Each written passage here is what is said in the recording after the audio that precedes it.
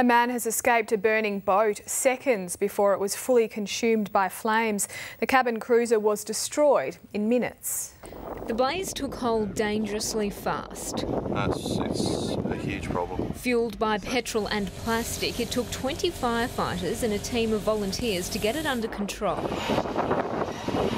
A worker from the Coburn Powerboat Association was starting the vessel around 9 a.m. this morning. One engine started, but firing the second sparked an explosion. The man still on board grabbed a fire extinguisher. Unfortunately, the fire extinguisher did expire.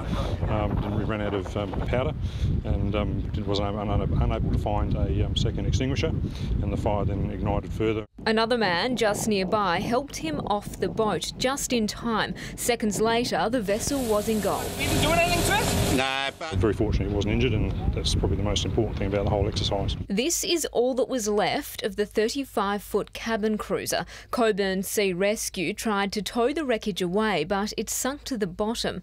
The cruiser's owner was on the shore when the boat went up in flames.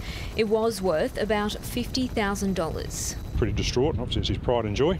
It hasn't had it very long apparently, so very disappointed. When the boat caught fire, it was tied up to the floating jetty behind me. The ropes burnt through and it moved away, but not soon enough. There's $80,000 damage to the jetty.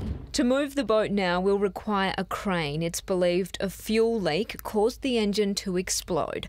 Alice Pooley, 9 News.